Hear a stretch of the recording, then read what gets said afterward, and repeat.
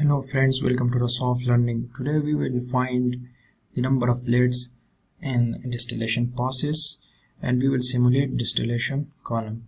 So first of all we have to add the component and we will select fluid package, and after that we will go to simulation. Before that I will show you the question. This is the question. A 50 mole % benzene toluene mixture is separated on a continuous distillation column. Requirements of the distillation: XD is equal to 95 mole % benzene, XM is equal to 7 mole % benzene. The following data about the operation of the column are available. Reflux ratio is 3, feed is liquid, at boiling point reflux is the result of total condensation.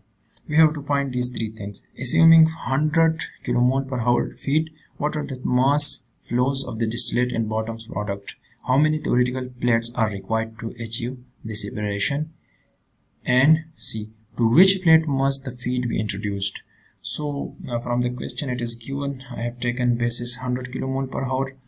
I have simplified the question. The feed is in the feed the composition of benzene is 50%, the toluene is 50%. When we multiplied it to the 100 kmol per hour, the basis it becomes 50, and also toluene is equal to 50. And the pressure is the pressure of the feed is 1.01325 bar. It is the atmospheric pressure, normal pressure, and the overhead product as the benzene composition and top product and the overhead product is 95, and it is 95%. When you multiply it to 100, it becomes 95, and the toluene composition is 5%. When you multiply it by 100, so it is equal to 5. The bottom product benzene is 7%. When you multiply it by 100, it is equal to 7, and the toluene composition in the bottom product is 93%, is equal to 93, and the reflux ratio is 3. Now I will find the number of leads in the Aspen HYSYS, and will also find these values. These will use D and W. That is, one is the top product and one is the bottom product. The top product mass flow rate and the bottom product mass flow rate of benzene and toluene. So first of all I will add the components. There are two components in our system. One is benzene added, and second is toluene. Okay, after that I will select fluid package. The most appropriate fluid package is pengrobenzene. I have made a video on it, the selection of the most appropriate property package, and Aspen HYSYS. I will give you the link in the upper section. When you have to watch it, click on it. So I am selecting pengrobenzene. Okay, I have selected pengrobenzene, and now I am go to simulation. Click on simulation. Okay, when you have to find the number of trays, you will select shortcut, this shortcut column. Okay, I have selected it. Double click on it. I will specify and put the feed, and condenser duty is QC, and reboiler duty is QR, distillate as top product, and this is bottom product. Okay, top product phase. Top product phase in this distillation problem, we have top product phase is vapor, so we will change it to vapor. Okay, now we will minimize this, and I'm doing this to see clearly. Okay, now I'm double click on feed. We will specify temperature. I will give it normal temperature 25 degrees centigrade, and you can also give it to 30 degrees centigrade or 35 degrees centigrade. Now I'm giving it to the 30 degrees centigrade, and pressure is normal pressure 1 atmospheric. So 1 atmospheric is 101.3 kilopascal, and the molar flow rate is 100. Okay, after that I will also write the composition here. The benzene is 0.5.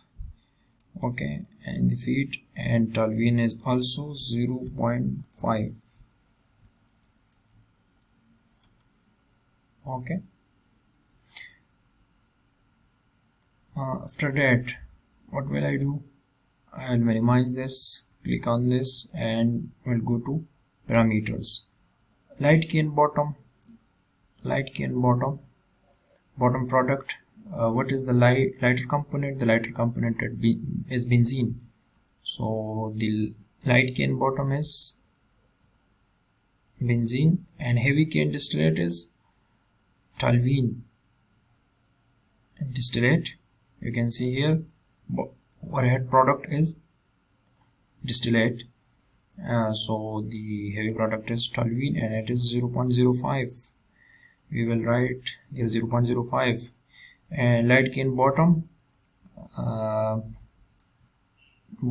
product light key is benzene is 0.07, and the other is 0.07, and the toluene is 0.05 in distillate.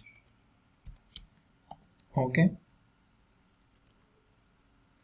the condenser pressure is normal pressure. We will write here 1 atmospheric, and the reboiler pressure is also 1 atmospheric.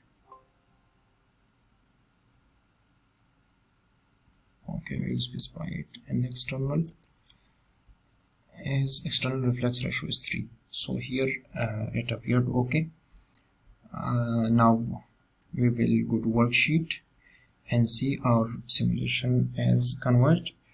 You can see here in the molar flow, the top product molar flow rate is 48.86, and the bottom product it is 51.14. so it is D and this is W. So we can see here the D is 48.86, okay, and W is 51.14 kilomole per hour. You can see here in the main things we are finding number of trays. So if you have to find the number of trays, click on performance, and the actual number of trays is 9.434.